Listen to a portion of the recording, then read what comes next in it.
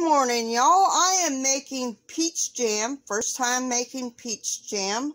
I have put in 4 cups of finely chopped peaches. Okay, maybe they didn't get them chopped very fine, but I did also add my immense.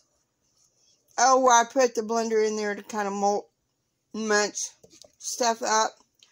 I added a pack of pectin, 2 tablespoons of lemon juice, and I just put the sugar in there, 5½ cups of sugar. So I'm waiting for this to get to a full rolling boil. Then we will do it. It will boil for 1 minute. I gotta keep stirring this. I could put some butter in here, a couple tablespoons of butter to stop the foaming, but I'm not going to do that. I've never done it. This is, like I said, this is the first time making peach jam.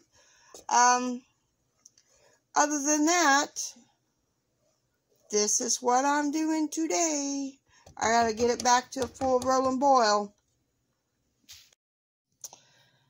After it comes back to a full rolling boil and boil for 1 minute, it goes into the jars and I pressure can it.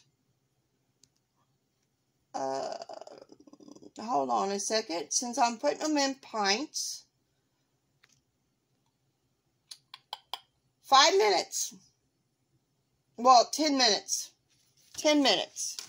After I put them in the jars and put the lids on and wipe the top of the rim of the lids. So, and then that'll be done.